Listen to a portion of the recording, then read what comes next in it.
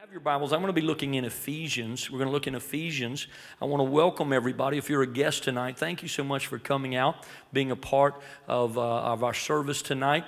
We want to welcome all of our regular attenders, all those who come, and we thank you so much. Also, we want to welcome our video campus in Dallas, as well as those watching online, Roku television, and those listening by radio. Christ Central, welcome them all into our service tonight. Amen. Hallelujah. It's great to be here. In our last service, I was teaching on the mind. I taught on the mind. How many of you were here when I taught on the mind? Amen. And we talked about the double-mindedness that the Bible refers to and how that is part of the strategies of the enemy to pull us away from the things of God. That we know that we're three-part beings. We're body, soul, and spirit. And the spirit part is the part that is born again when God renews us and we receive Christ. And it's the part that God speaks to. God is spirit. And those that worship Him must worship Him in spirit and in truth. And so God deals with our spirit, even though He ministers to our body and to our mind, our soul, but He speaks to our spirit because God is spirit. And we know that the enemy, the devil, deals with our flesh. And the Bible talks about how that our flesh is carnal, and that Paul made reference that there's nothing good in our flesh, that we are self-centered and we are not God-conscious in our flesh. It's our spirit that is God-conscious. And so God is saying that when we get saved, that our spirit man is born again, and that then we are to begin to read the Bible, we begin to pray, let God speak to us, and then He renews our mind. It gives us, and we're trying to get the mind of Christ.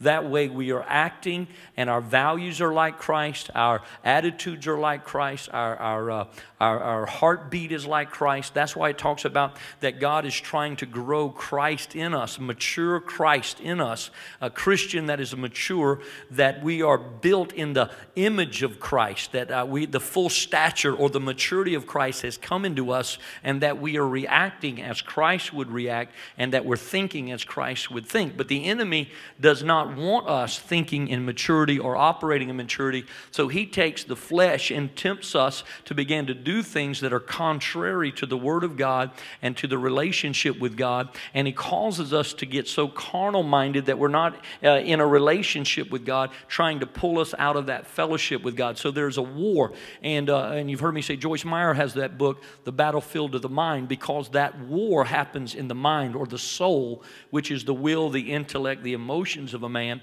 and so that's where the battle is happening. But what we talked about is how the spirit man must be fed and must be strengthened, and to do that, you've got to have a hunger for maturity. And maturity means you need to be a self-feeder. And what I mean by that is it's wonderful you come to the church and you are taught the Word of God. That's part of what the Scripture talks about. This is a place of equipping. We're going to talk about that. It's a place of teaching and growing and development and discovery and all those kind of things.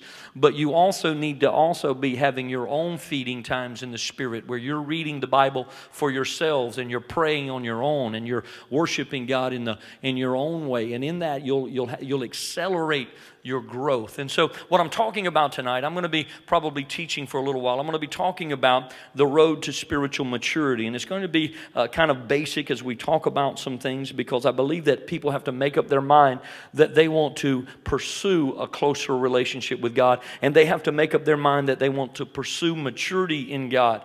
But it takes a conscious decision. And that's what we talked about. You've got to make a decision that I'm not just going to lounge around or take it easy, but I'm going to get hungry for God, because you're not going to end up in a place of maturity just because you come up here and I pray for you or we put a little oil on you. All of a sudden you don't become some spiritual giant overnight. Come on, somebody. Amen. A lot of times you come up and it's wonderful. We pray and that's part of what God talks about. But if you think that that's going to impart you with spiritual maturity, it is a process. It doesn't happen overnight. It is a process of making a decision to follow God.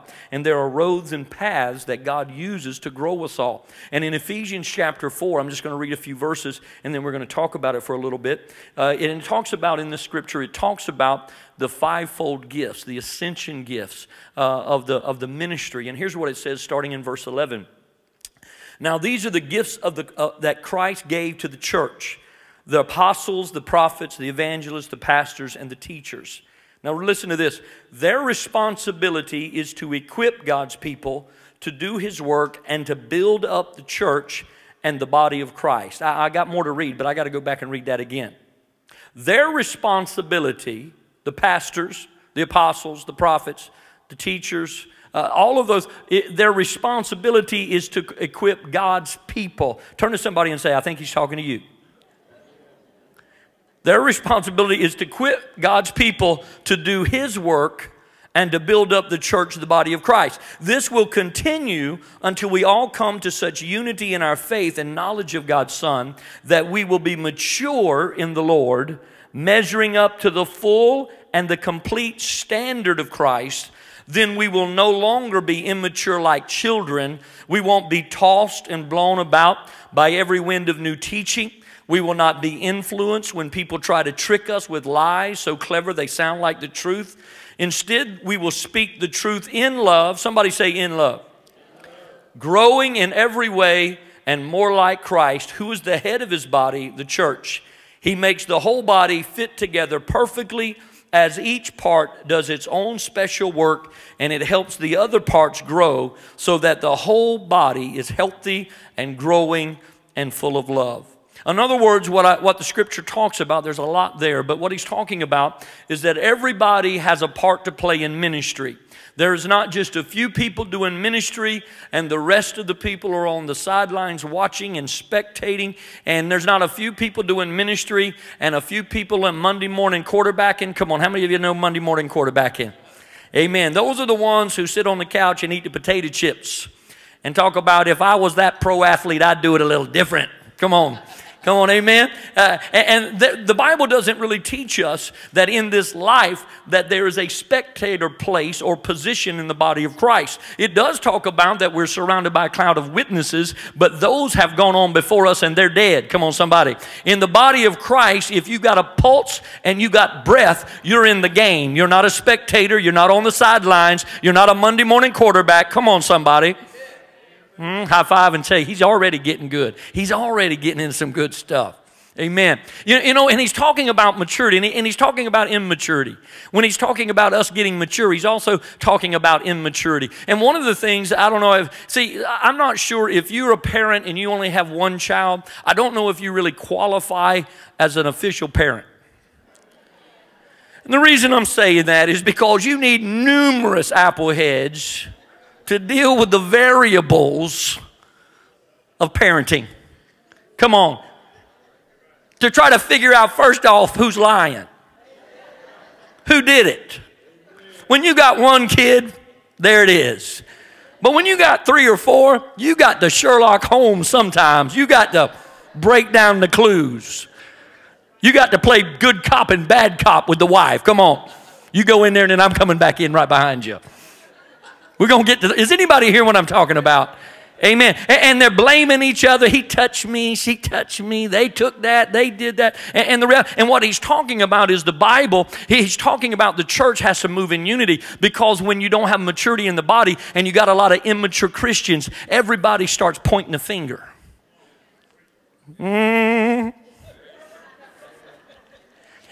Why am I always doing all the work and ain't nobody else over here helping me? And why didn't somebody do that? They just showing up and getting paid. They not doing this and they're not doing that. And so-and-so, look what they're wearing. And I can't believe how they dress. Is anybody hearing what I'm talking about? They butted in the coffee line. I was all ready to worship. Now I'm mad.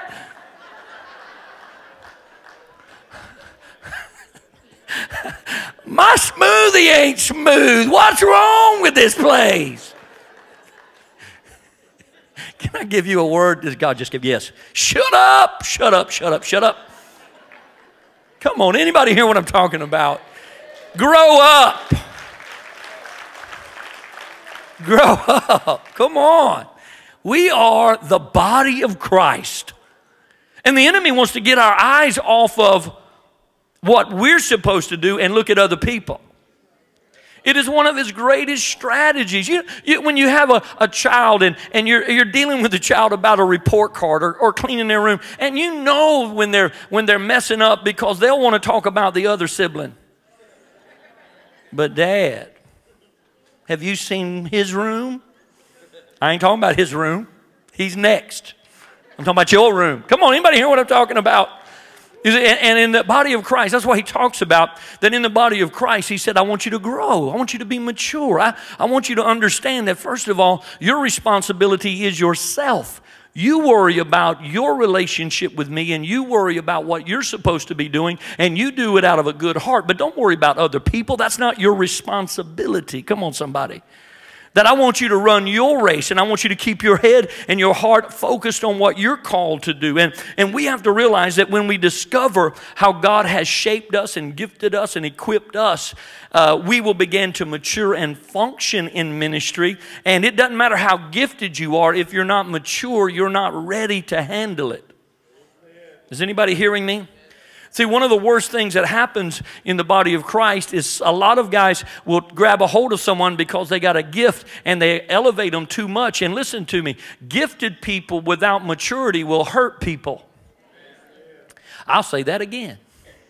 If you are gifted but you are not mature, you will hurt somebody. Come on, amen? And it's the same thing in the body of Christ. We not only need gifts, but we need maturity to operate. But when you find it, when you find and discover your gift and you begin to operate in it and you begin to mature in the things of God, you will find fulfillment and you will also find fruitfulness, because that's how God created you and that's how God shaped you, is to serve in the body of Christ. The ministry at Christ Central is determined by a lot of factors. One is obviously the vision that God has given us in leadership, but it's also determined by the makeup and the shape of our congregation. The uniqueness of the vision is fueled by the uniqueness of the people and the giftedness and the anointings and the people that make up the body of believers. That we have certain things that God has given us to do, and as we do them, we don't start them until God brings us the people who is anointed and gifted to do them. Is anybody hearing me?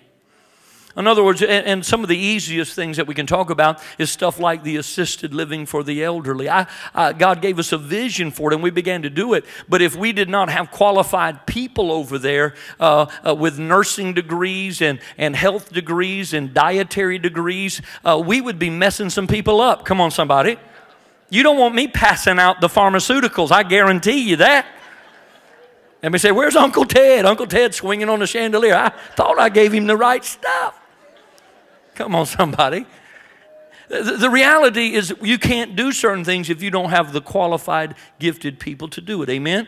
And so that's what we're talking about. The vision will line up with the people that God brings. And then also, there's sometimes God drops a vision and we don't launch it because we don't have the people mature enough. Sometimes I've seen the gift, but the maturity is not ready to handle it, so we can't launch into it. And so we're talking about ministry tonight. We're talking about the road to maturity. The goals of a ministry process, according to Scripture, you got to realize what I just read to you is he's talking about those fivefold gifts, those fivefold offices or functions in the body of Christ, that pastors are administrators, they are teachers, and they are equippers, but people are also ministers.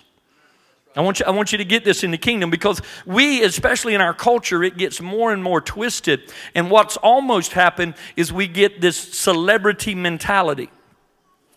That we're going to come together and we're going to hear the best singers and we're going to hear some great communicators, and they're the ministers, and we're just a laity and we're not connected. But listen, you've got to understand that the church is not about celebrity. There's one celebrity, and his name is Jesus. He's the King of Kings.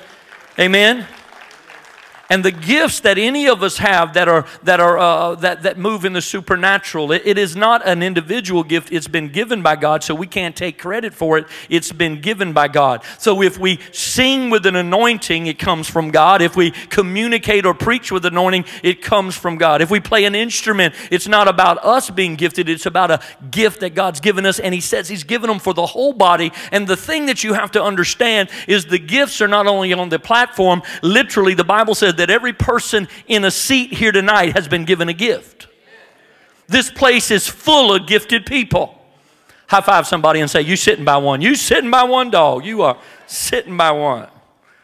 And what we have to understand is that the goal and the purpose of the church was for the equipping of the saints and then for the work of the ministry. Then together we began to minister and we began to meet people's needs and we began to evangelize and we began to reach out to our community and our nation and our world. And you need to have a goal in your life. You need to have a goal. And here's one of it. You need to discover your unique design for ministry.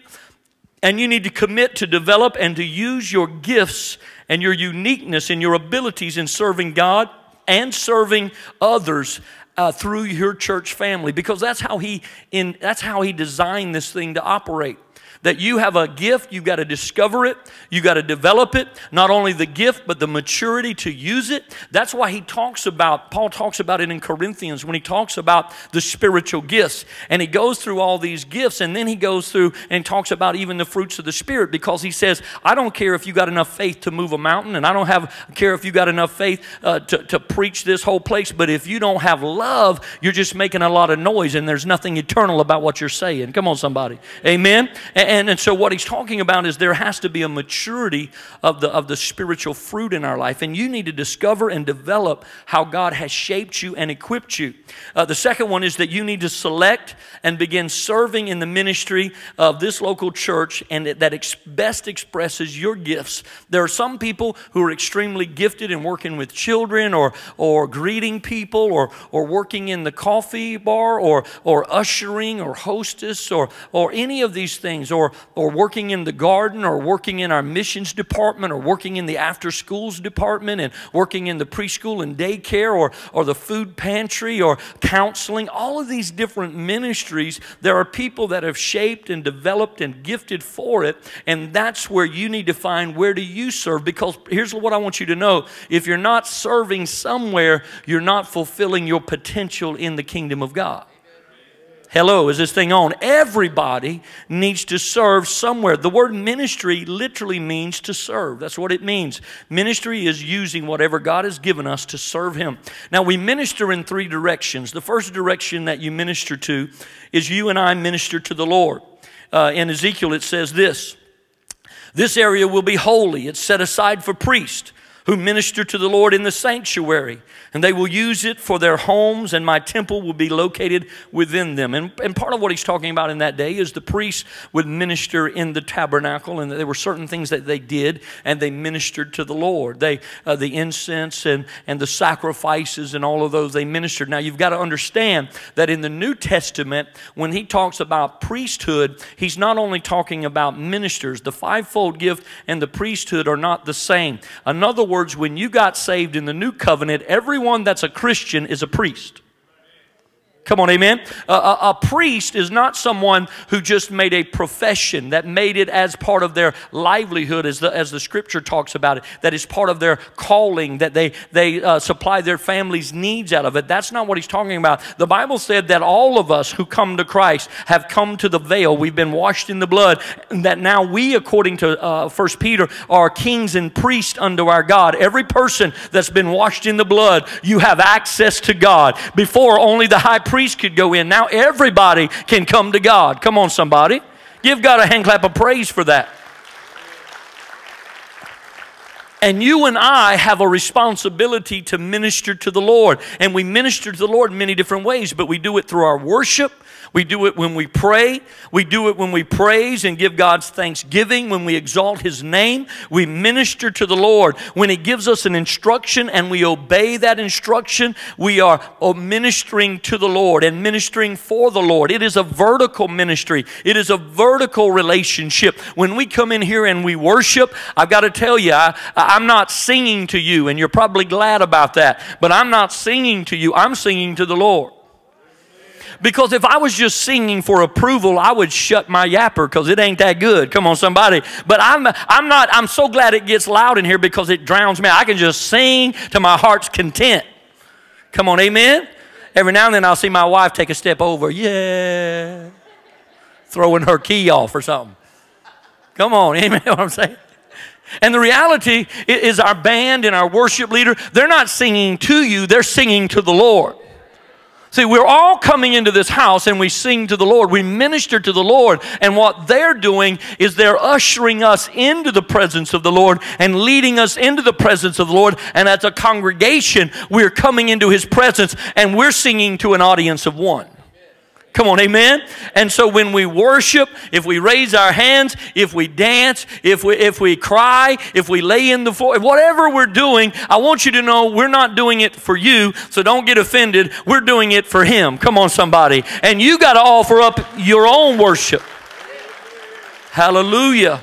And so we're ministering. It says in Acts chapter 3 and 2, one day as these men were worshiping the Lord and fasting, the Holy Spirit said, dedicate Barnabas and Saul for the special work unto which I've called them. So we not only minister to the Lord, but when we do our worship and when we pray, we don't only minister to Him when we obey, but also when we serve Him by obeying what He tells us. When we go and do something in ministry, we are ministering to the Lord through our obedience. In other words, if God leads you to witness to someone or tell someone or help someone and you're doing it, you're not only ministering to that person in that moment, you're ministering to the Lord. Come on, amen? So when you give somebody some food or when you counsel somebody or when you give somebody a ride or when you're loving on somebody, it's not just for them. The Bible says that we're ministering unto the Lord as we minister to our fellow man. Come on, amen? So that's ministry. Now, He calls us to minister not only to Him, but to our fellow believers. It says in Ephesians 16 that we read, He makes the whole body fitly joined together as each part does its own special work. It helps the other parts grow.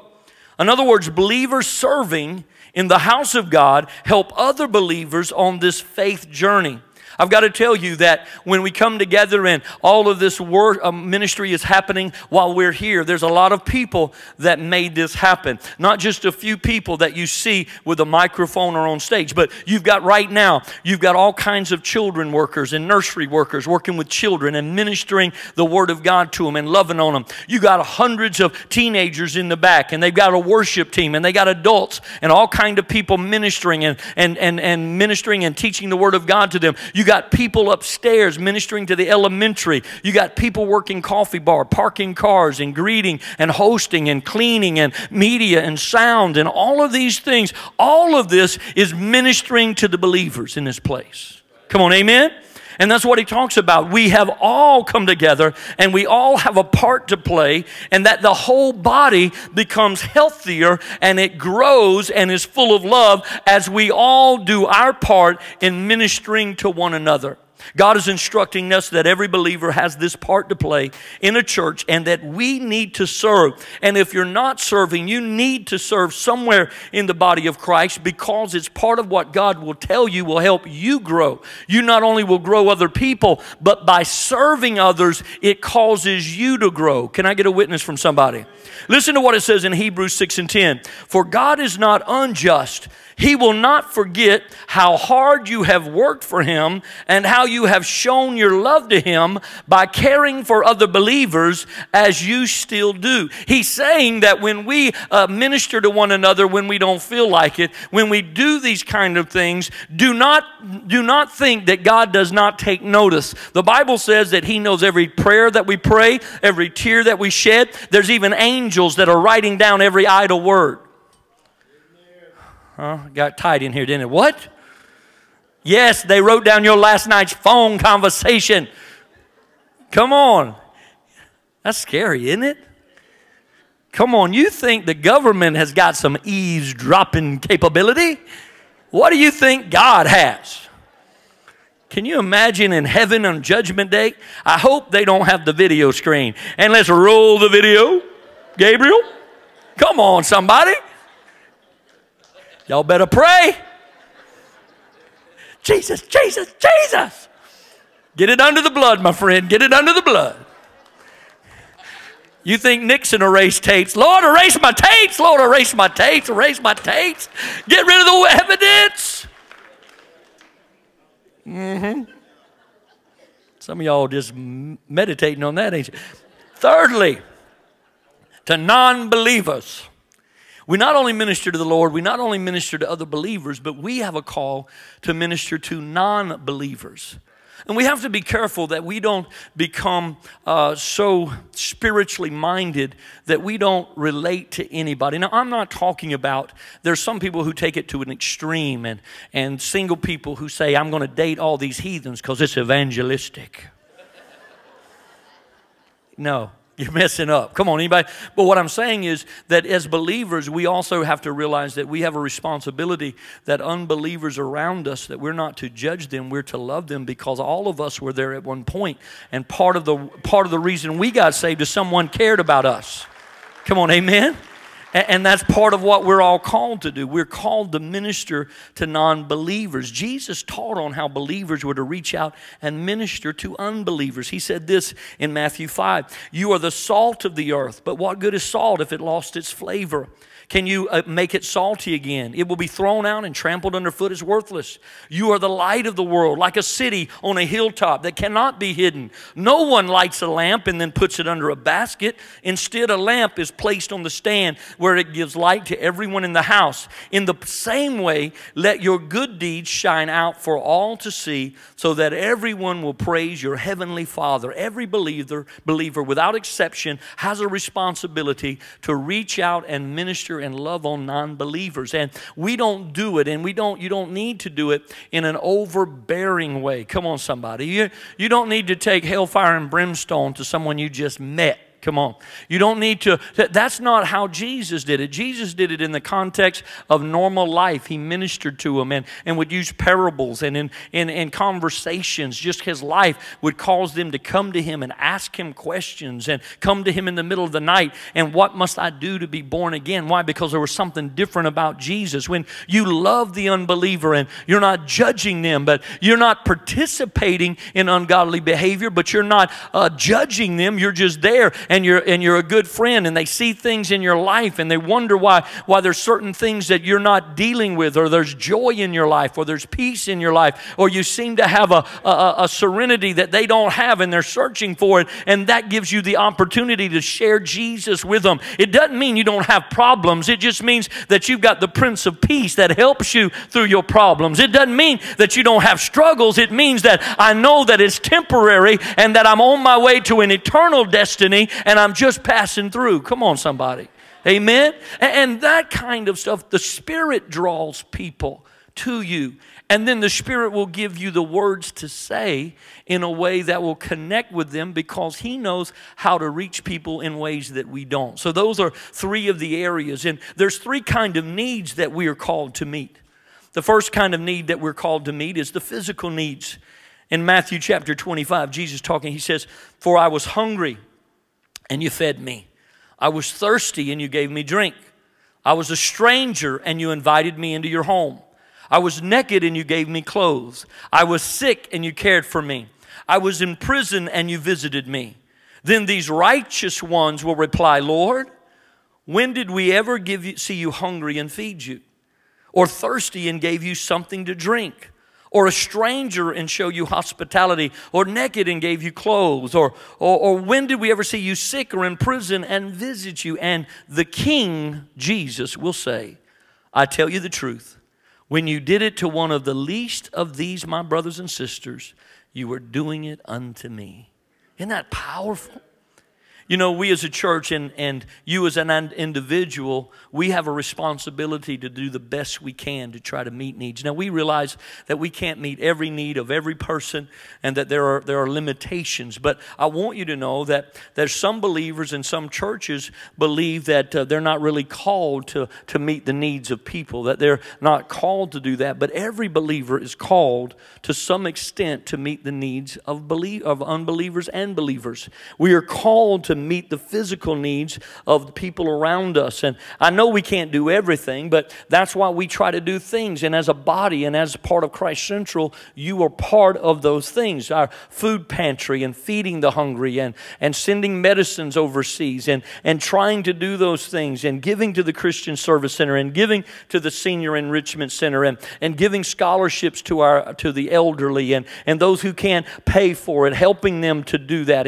And the youth program program and the after-school programs and helping families when they can't financially do it, us absorbing those costs and making a way to do it, and the numerous prisons that we're in every week, the 4 and 5 prisons that our elders and ministers go in and minister every week, and all of those things is fulfilling the great commandment and commission when we go out, because every week you're a part of a church that's going to go overseas, that's going to feed the hungry this week, that's going into the prisons this week, that's preaching the gospel around the world this week, that's ministering to the fatherless and ministering to the elderly. Is anybody hearing me? Amen. See, that's what I love about what God's doing here, is we're fulfilling and manifesting the kingdom because the people came together with a vision to make a difference, and the kingdom of God is being manifested in this place, and there's people being touched with their physical needs because you and others say, I want to make a difference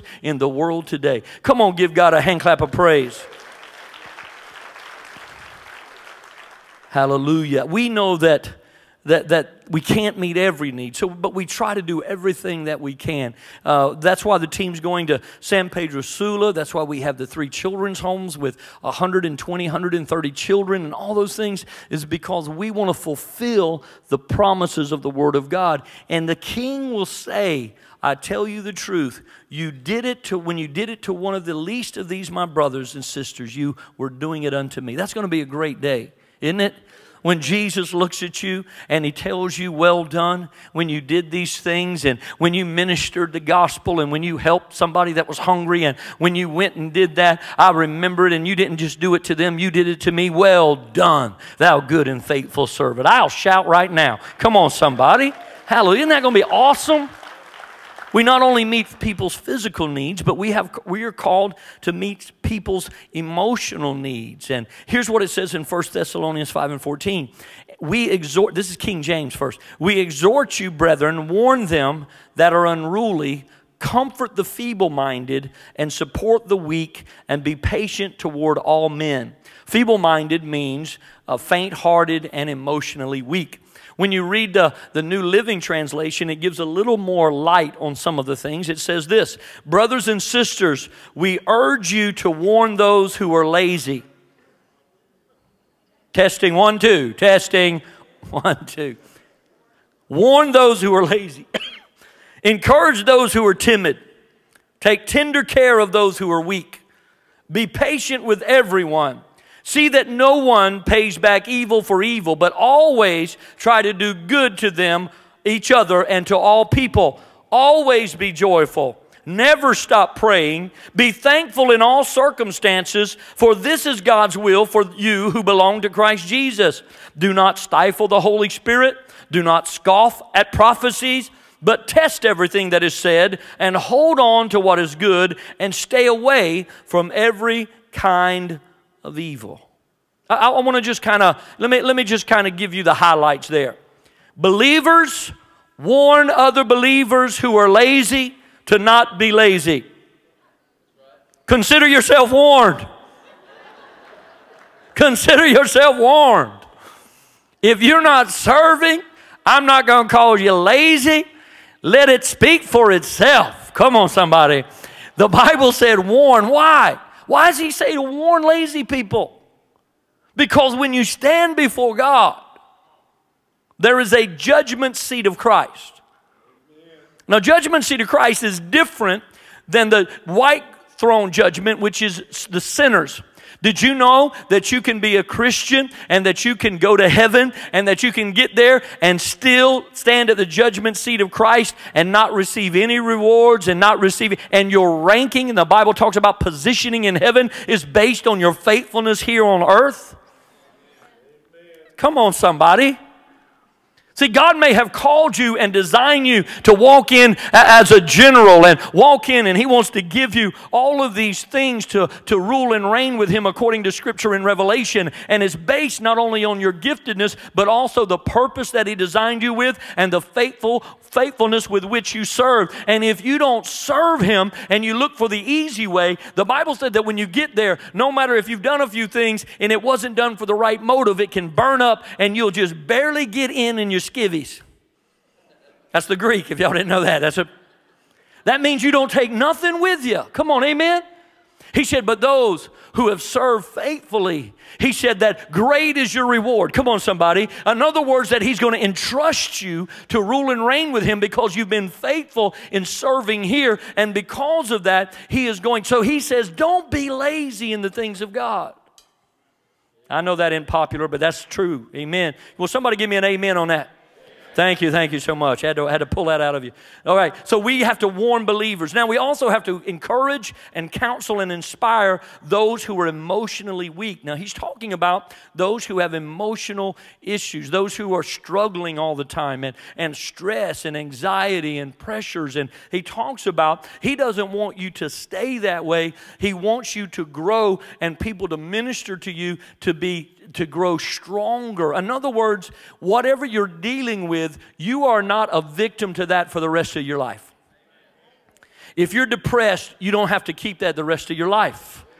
If you deal with anxiety or fear, you don't have to live with that. The Bible says that we minister to you, but you have to have a hunger to want to change. You got to be careful that you don't become codependent, that you emotionally need someone to come always and say, what's going on with you? Or what is wrong with you? And you get dependent on people's sympathy. That's not what God wants for you. God wants you to get delivered from it, get strong enough that then you're strong enough to minister to somebody else that is weak. It's okay that you're weak at one time, but don't stay there. Is anybody hearing what I'm talking about? They say right now that in our culture that there's more people on medications to deal with anxieties and stresses. And listen, I realize those are real, but all I'm trying to tell you is wherever you are, God can deliver you and bring you out of it. He can heal you. Just like he can heal your body, he can heal your mind. He can heal you from that stress and that worry. Can I get a witness from somebody? He also says, and he's talking about take tender care of those who are sick. Minister to those who are sick in body. That's part of what we're called. He says also be patient with everybody. I'm going to open the altars up right now. Be patient with everybody. You know, he had me till everybody. You know, and he didn't even say be patient with 99.9%. Everybody. That person that gets on your last nerve. Come on, I want you to, you got the picture of them right now? You got to be patient with that person. You got to be, isn't that something? And that takes maturity. Be patient with everybody. Listen to this. Always do good, even when you're done wrong. In other words, there's no clause in there to get even. God didn't even slip in a get even clause. Always do good. He also said, always be joyful. Some of y'all want to leave and come back in? Always be positive. How you doing tonight? Oh, the devil's got me in a stronghold. Pastor, I can't even look up. I think he's got me in a figure four right now. Don't let him see you sweat, dog. Don't let him see you sweat. You come in here, man, you ask me, I don't care. Listen, it may be horrible, but let me tell you, we're going to hear me. Another day in paradise, baby. Another day in paradise. Why? Because I'm not going to give him the satisfaction. I may be going through it, but I'm coming through it. You hear me? Today is the day the Lord hath made. I will rejoice and be glad in it. Come on, somebody. He's been good to us. I'm saved. I'm healed. I'm delivered. I'm on my way to heaven. It's a good day in the kingdom. Come on. Hallelujah. Just give him about 30 seconds of praise. Just give him, we love you. You're good. You're holy. You're righteous. We praise you. Hallelujah. Hallelujah. Thank you, Jesus. My Lord, be positive. Always be joyful. Be positive. And here's the key to it. Never stop praying. Praying without ceasing. That means you always have a spirit of prayer and always. It says be thankful in everything. Not thankful for everything. You don't have to be thankful for that ticket you got. First of all, you get out and that policeman stop you and you start thanking him, he'll probably get you for drunken driving. I know you're crazy. Get in this back of this car. He's saying not for everything, but in everything. In other words, keep a thankful spirit no matter what happens. Be thankful for the good things and be thankful for God. It says don't or do not quench the Holy Spirit. Don't quench the Holy Spirit. Not only when He wants to move on you, not when you feel the Spirit moving on you, don't quench it. If He moves on you to witness to someone, and don't quench it. If He moves on you in here to worship, don't quench it. If He moves on you to come to the altar, don't quench it. Why? Because the Holy Spirit is doing things for a reason. And that reason, I promise you, is to bless you and not to hurt you. To use you for the kingdom and to use your life for a bigger blessing than you could ever amount. So don't quench the Holy Spirit. It says do not scoff or doubt prophecies.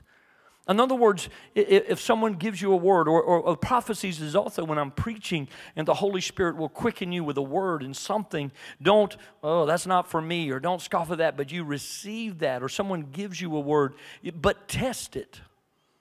In other words, it doesn't mean that you just receive it and you act upon it. The Bible said try the spirits, because not everybody who says they're a prophet's a prophet.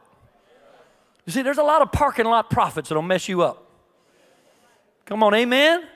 They'll catch you in the parking lot and give you, I got a word for you. Come on, is anybody hearing me? There's a lot of frustrated people. And they're looking for someone that they can speak into without going through proper protocols. See, proper protocols is we believe in the word from the Lord, but we believe that people need to be accountable to leadership. That way we know that they are people of integrity and character. But when people try to go around leadership and always trying to circumvent, you better watch them. The Bible talks about them. They have a deceiving and spirits.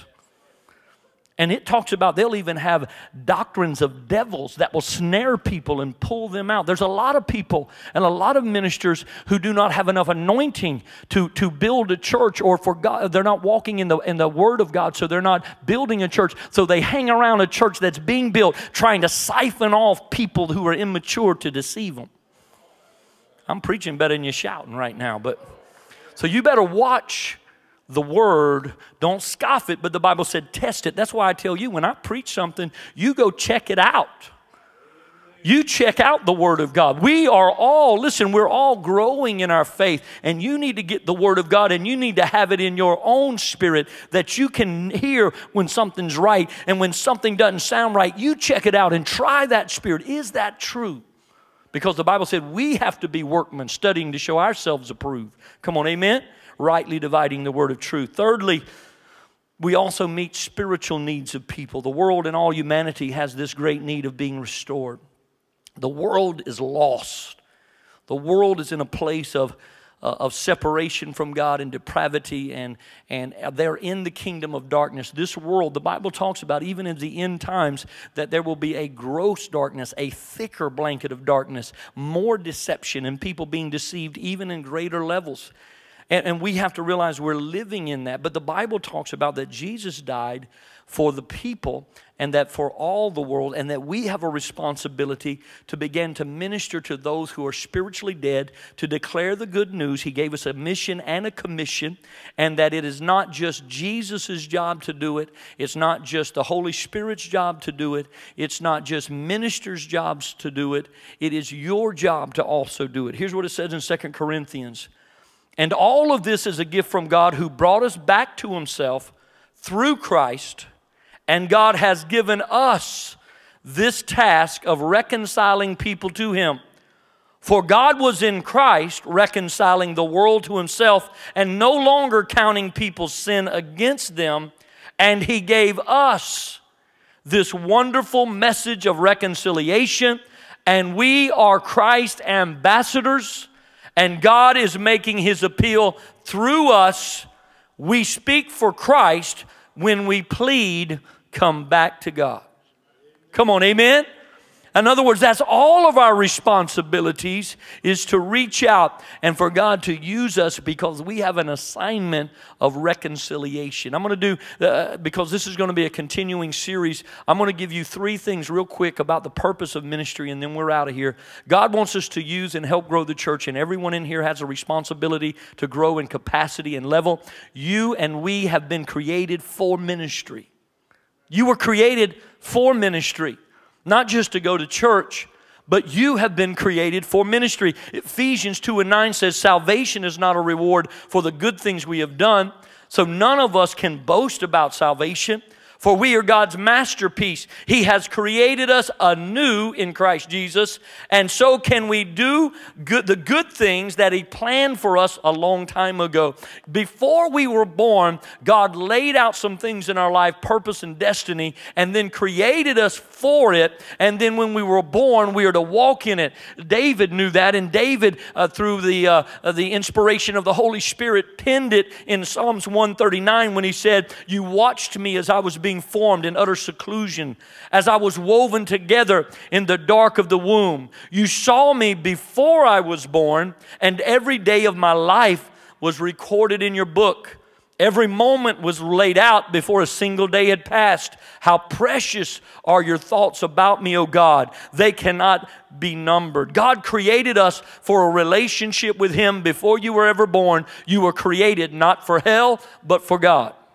I want you to know that you were created for a relationship with God. You were created with a divine purpose in mind. Even though you were born into sin, and even though you were born into a fallen world, you were not born here to go to hell and to be lost. God birthed you into this earth to save you and redeem you, and then to use you to help bring people to Christ and save people through the glorious message of Jesus Christ. Come on, give Him a hand clap of praise.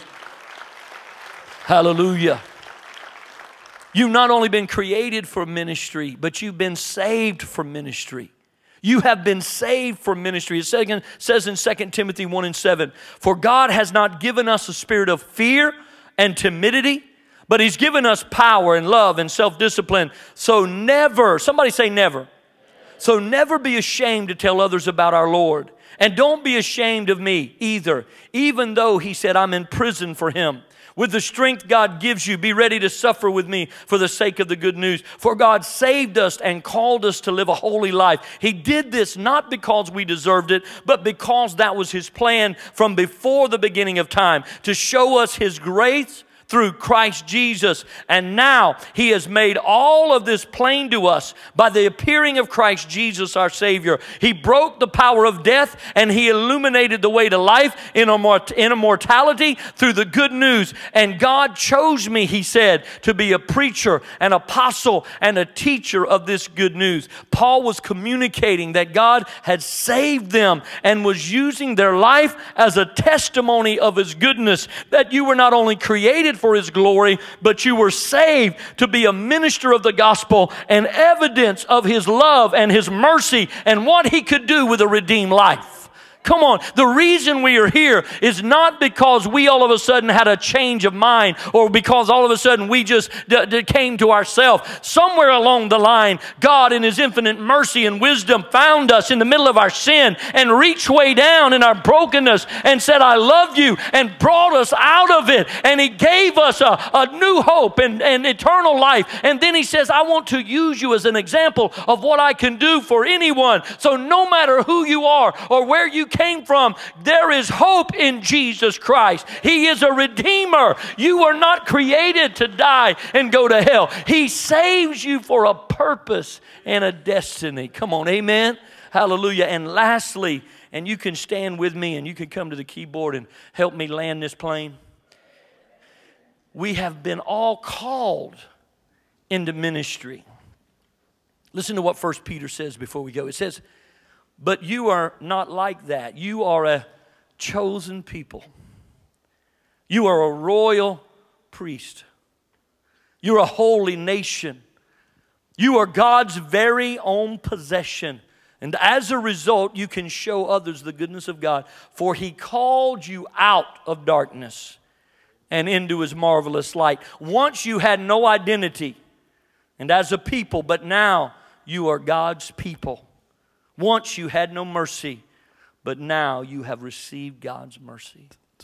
You see, I don't know how long it has been in your life, but years and years ago, God brought me out of darkness. He brought me out of bondage.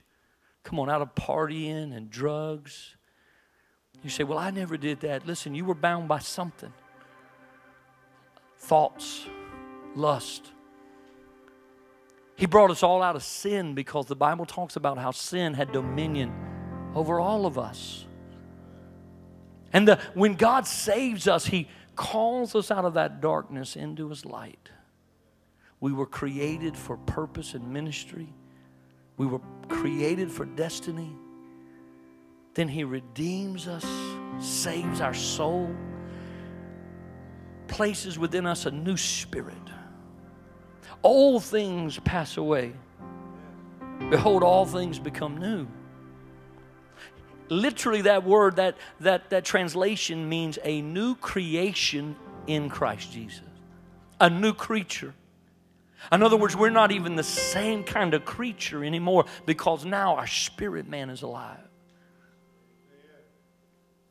He says that when you begin to walk in this newness of life, I've called you out of destruction and death and bondage. You were on your way to hell, but I called you out of that death. You're on your way to no hopes and no dreams and separated from God for all eternity. And He called you, pulled you and me out. But then He pulled us out. He didn't just pull us out of bondage. He didn't just pull us out of slavery. He pulled us in and called us into a sonship. He calls us kings. I like the sound of that. King Lonnie. He is king. The Bible says every one of us becomes kings. You say, but He's the king.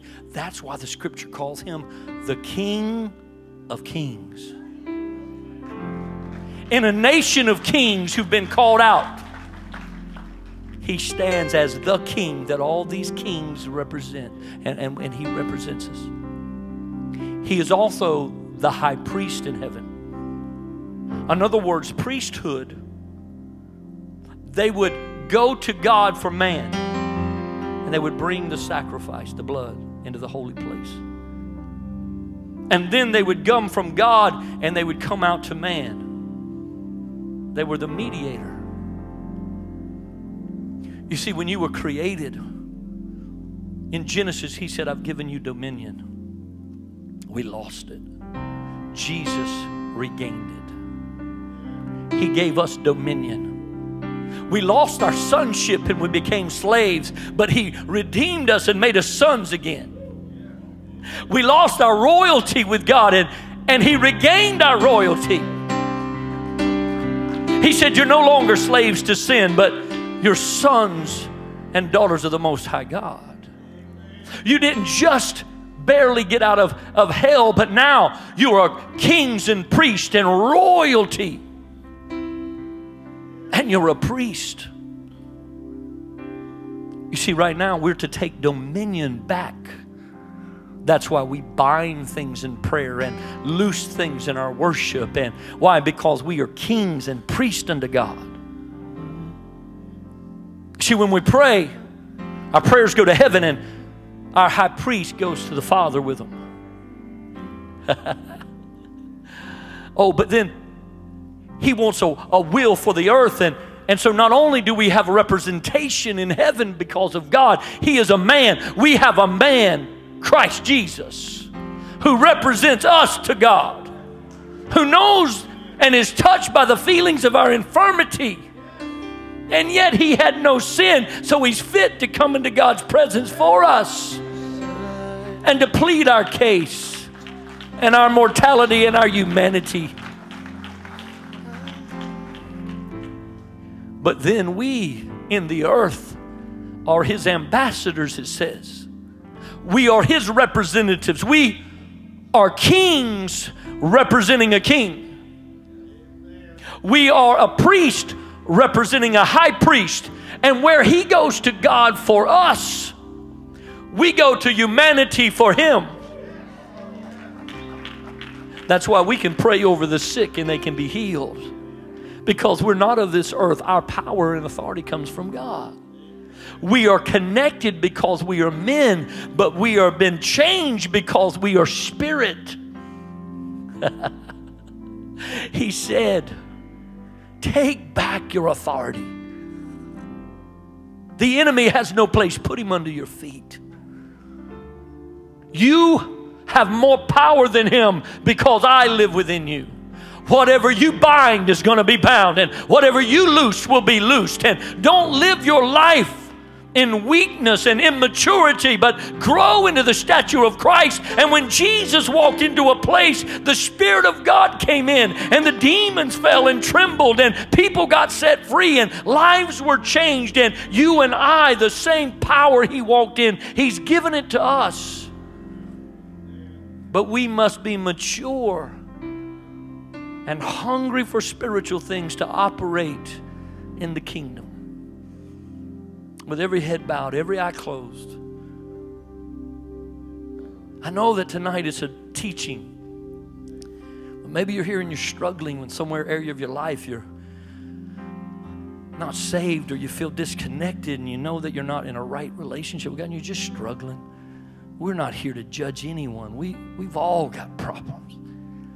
But we're here to tell you that He loves you. He cares for you, and He died that you don't have to live in bondage or pain or brokenness. You can have eternal life through Christ. With nobody looking around, and you just say, Pastor, pray for me. I need Christ in my life.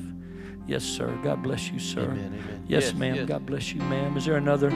Yes. Come on, raise them. Yes. Amen. God bless you. God bless you, ma'am. God bless you, ma'am. Hallelujah. Let's all pray together right now. Heavenly Father, I thank you for your grace. I know you created me and that you love me. Right now, I ask you to save me, to forgive me of every sin. I confess it to you. From this moment forward, I want to follow you. Come into my life.